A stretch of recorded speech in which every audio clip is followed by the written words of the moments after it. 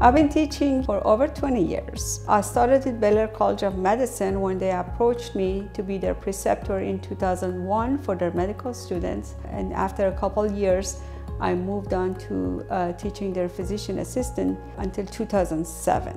Students learn to do a comprehensive history and physical exam, a very broad spectrum from newborn to geriatric.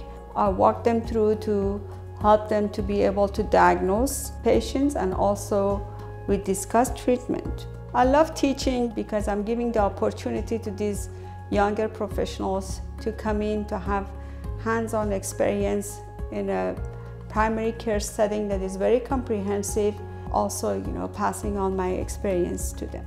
My passion and love for teaching rolled me into be the medical director. When I started at Hillcroft Physicians, it was just me and another doctor.